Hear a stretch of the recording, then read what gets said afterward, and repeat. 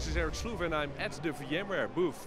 I'm joined by Mike Foley. Mike, how are you? I'm doing great, Eric. How are you? I'm fine, thanks. So, you are at the technology preview booth. We are looking at Vsphere 6. We are allowed to say it now. Yes, we are.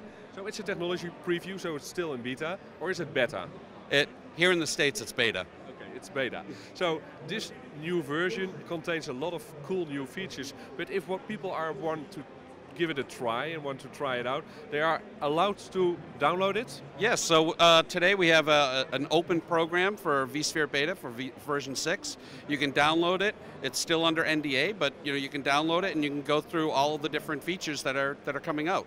So you will get the license keys, you will get ESXi, you will get Virtual Center, the complete stack, and you can install it on a white box or on a test system? Yes, exactly. Yeah, there's you can go through and try out everything. When you run into a problem, can you get support through the community? Is there content available which will guide you through this new version? Yeah, so there's community support for all this beta, and a lot of the beta engineers are monitoring that and answering questions as they go.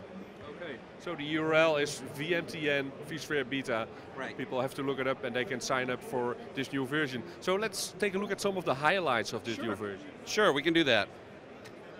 So first, we're going to talk about the Vcenter content library. For those of you that are familiar with vCloud Director, it had a content library where you could upload objects and those would be synced across multiple vClouds. For Vcenter, the same thing happens. So now I can upload virtual appliances, scripts, ISO files, all those sorts of things, and those will get pushed out from a central location out to all your other vCenters. So that's great for a main site and then being able to push stuff out to a remote site. So it will be replicated automatically. Correct. And is there also a structure in there that you can hide certain files for certain users, or? That might be beyond where I've played around with version 6, but we'll I guess download the beta and we'll find out. Right. So that's a great idea. Put ISOs in there, put scripts in there, and all your administrators have access to the same set of files. So now you don't have, say a copy of Windows 2012 template from, there's 4 different templates across your whole enterprise. It's one template.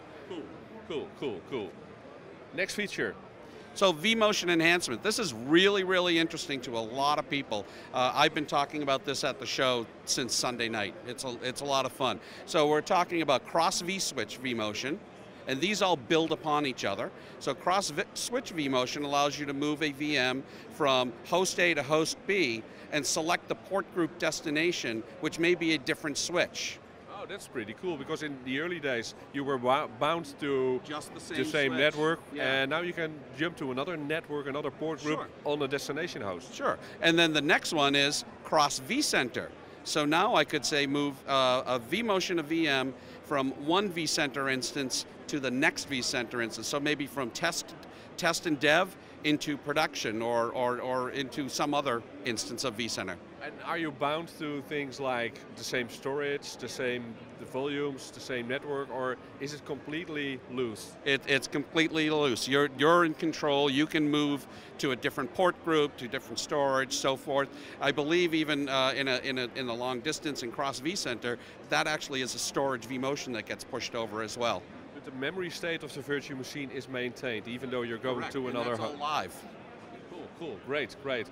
That's pretty awesome, isn't it? So we have those 2 really cool technologies that then build upon long distance vMotion, right? So long distance vMotion, what's the use case? Is it avoidance for disaster, or? Yeah, so everyone talks about disaster recovery. My data center blew up, I need to come back up and running. Disaster avoidance is, I have a hurricane coming, but it won't be here for 4 days. Let me move all of my VMs from my Houston office up to my Dallas office. Right, so you can move those VMs up to a 100 millisecond round trip time. Okay, and it used to be 10 or 20 milliseconds, but it increased to 100 milliseconds now? Yeah, I mean, you're going to need a big pipe because you're moving a lot of data, but yeah, there's a lot that I see a lot of interest in this, especially being able to push VMs like we push the content library out to a remote site. We could build all the VMs for a remote site and push those out to a remote site. That could be a good use case. So SRM would still manage a disaster recovery scenario, but being able to, onesie, twosie or more push VMs out to a remote site is really handy for VI admins. I think people are talking about this for years, the whole follow the moon concept, that you can migrate machines to another part of the world where maybe the power is more cheap. Yeah, so I guess they call that following the sun, being able to move things around. I'm waiting for interplanetary vMotion, but we just have to get Project Wormhole fixed. Awesome, great, cool. There he goes from one side to the other with 100 milliseconds of round trip time. The Vsphere Web Client, I hear people complain about the web client a lot. Me as an instructor, I get students who have to cope with sometimes a bit sloggy web client. Are there any improvements? Sure, a lot of improvements are here. We have gone through the web client soup to nuts. It's still flex-based, but we've optimized it. We've optimized a lot of the workflows. We've optimized the response time significantly. I played around with an early beta about a month or two ago, and I was amazed. I was like, I need this right now, right? We also changed the layout. So the C# client, which we're going to continue supplying, and we've updated it to be able to manage those VMware version 10. That was a big pushback on us. We're going to keep that around for things like VOM and such. And that is renamed the host client, so that's great for managing that single host. But once you get into vCenter, we've changed the look and feel of the web client to more closely match the C# client. People were searching a lot for VM settings, host settings. There was a lot of hunting and pecking and frustration. So now you'll be able to see, like say for example, the recent tasks are now along the bottom, just like in the C# client. And with the response time much better, it'll feel a lot more like a native app. I think people will be really happy. Right, and fewer clicks. Yeah, so for example, the home icon in that particular demo, that used to just bring you home to the home page. Now it gives you a menu of all the places that you want to go, and it's much more responsive. Awesome, cool man. Yeah.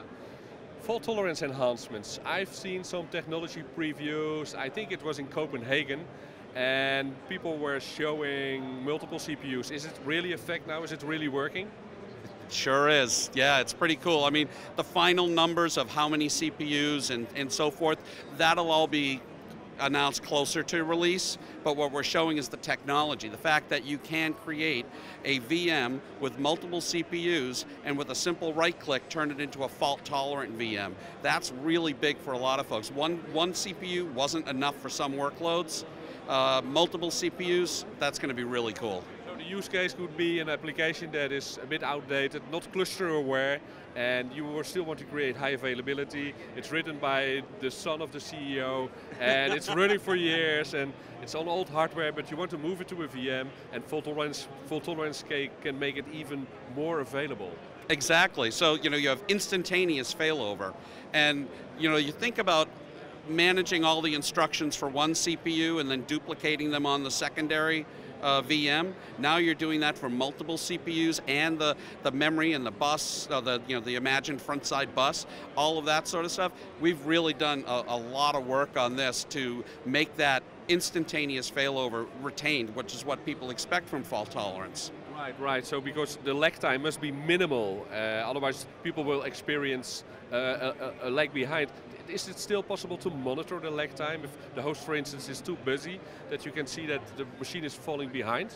I don't know that detail myself because I haven't played with that, but yeah, I'm pretty sure if you can do it today, you can do it tomorrow. Okay, great, thanks. Cool. That's it. So like I said, if you want, sign up on the vSphere beta program, try out some of these features, and let us know what you think. Okay, many thanks, will do. Excellent.